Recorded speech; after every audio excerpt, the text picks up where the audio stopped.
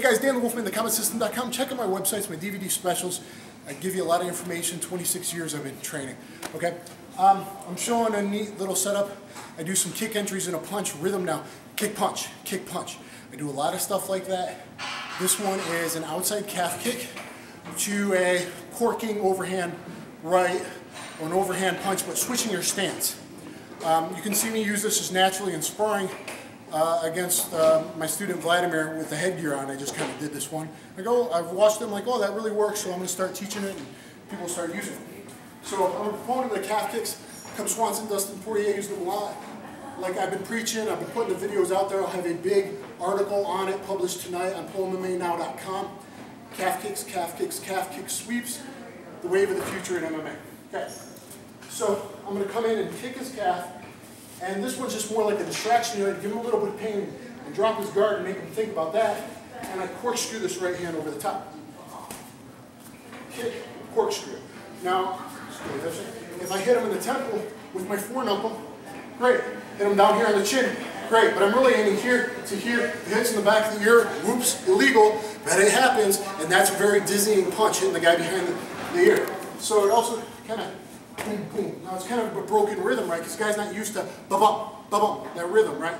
So, kick, punch.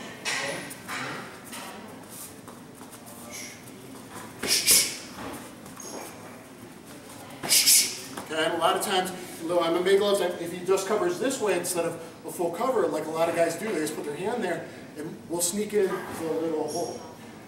Okay, now Jonathan's going to attack me, and I'm going to show some possible defenses towards this. I showed it to the inside, I haven't shown it to the outside. So for an outside calf kick, you can do a hard check. Boom. Okay? So you're going to lift your heel and put your shin out to hurt him. This is what Malak did a couple weeks ago in Muay Thai and destroyed the guy's leg, and he just needed some kicks to the shin after that to win TKO in the second round. So I'm going to point it out. So I'm going to lift my heel, point it out. Let's show that again. Here. Then if he came with this combination, go ahead. I'm going to go here and cover. And of course, then counter right would be good. Let's do that again. Hard check, cover, counter right, 2, 3, 2. Something like that would be good. Okay? If you happen to naturally do, you're a looser fighter like I do a lot, more like Machida.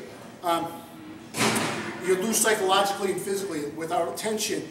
You'll see, I made a highlight video of me and all my students doing it. A lot of my students were lifting all the way over the leg, or they're just loosey-goosey in taking it. So if you do one of those, you'll still cover, or you can end up with a clinch. So go to kick my leg, and then do the overhand punch, combination. Boom, I might find a clinch off of that to hip crease takedown, or like a double leg, something like that. So this thing looks like that. But unless you're coming in, well, I'm coming in on something. You can clinch off a bit, or you can still just cover. Go for the counter punch. Boom, boom, boom, boom. You got a nice tight cover. That would work as well. Or if I just lift here, that's okay. So if you do a full lift defense, go for the calf kick, and we're going to do a full lift defense, that he's going to go through and end up out of position. Go for a kick. That's just a kick. Kick right there. Boom, ends up out of position. You're going to clinch. Back control, whatever. He overcommits to the kick and gets out of position. So let's go over that. So give me a hard calf kick. If I lift, boom, he's out of position. Go for an inside calf kick. If I do a full lift defense, boom, guy's out of position. Okay? Or clinching, right?